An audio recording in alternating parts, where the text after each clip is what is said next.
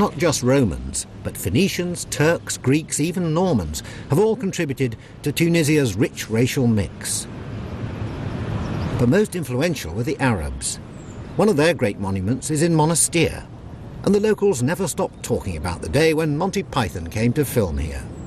Believe it or not, now this is the more comfortable parts of the filming that weren't done on crosses happened here in Monastir, and this is the Rebat, which is it's a very, very old building, probably about 1,300 years old, and this is where most of the scenes of Life of Brian were done, and I'm just trying to remember it because it all looks very tidy and very neat at the moment.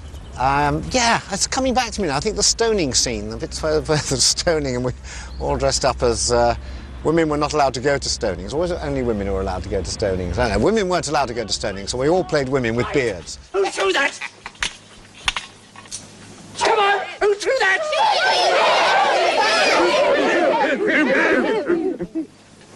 Was it you? Yes. Right, well, you did say Jehovah. Now, this does bring it back. The tower, Graham Chapman ran up, got to the top, the stairs ran out, and he's rescued, highly improbably by a flying saucer, and goes on.